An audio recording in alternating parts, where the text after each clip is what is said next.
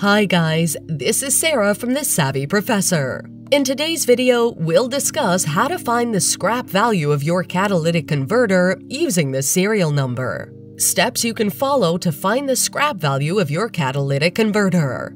Find the serial number. The casing or shell of the converter has the serial number stamped on it. You can also find it on a metal tag fastened to the converter.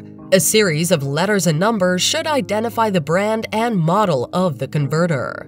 Make use of online resources.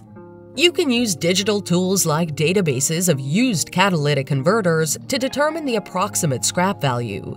Through the database, you'll be able to enter your converter's serial number. Based on the present market value of the valuable metals it contains, you'll be given an estimation of the converter's scrap value. Look into multiple sources for comparison. You should know that your catalytic converter's scrap value can change depending on the market's demand and the converter's physical condition. Evaluating several sources and comparing their estimations would be the best for an accurate figure. Reach out to neighboring scrap yards. You can ask for a quotation from your local recycling center or scrap yard. Some scrap yards can request you to take the converter in for an inspection before giving you an estimate.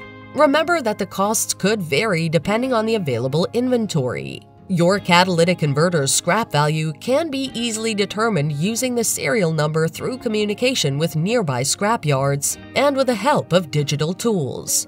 Tips for safeguarding your catalytic converter.